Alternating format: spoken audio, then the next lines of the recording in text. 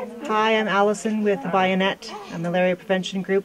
We're here though as part of our HEAL project for Bwindi Community Hospital at one of the villages. We have 4 village health team workers here who are part of this project. Stephen is our nurse and midwife as well that is looking after this as an outpatient clinic here. Stephen can tell you a little bit more about what he does here.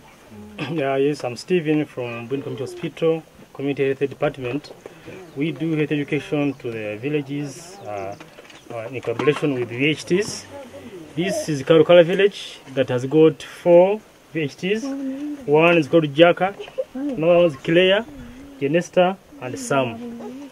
Each of these VHTs have got an average of 26 households they look after. They do health education and check on mothers who are pregnant. They check on malnourished children. They measure them, then they report to me. Then I report to BCH for planning. So.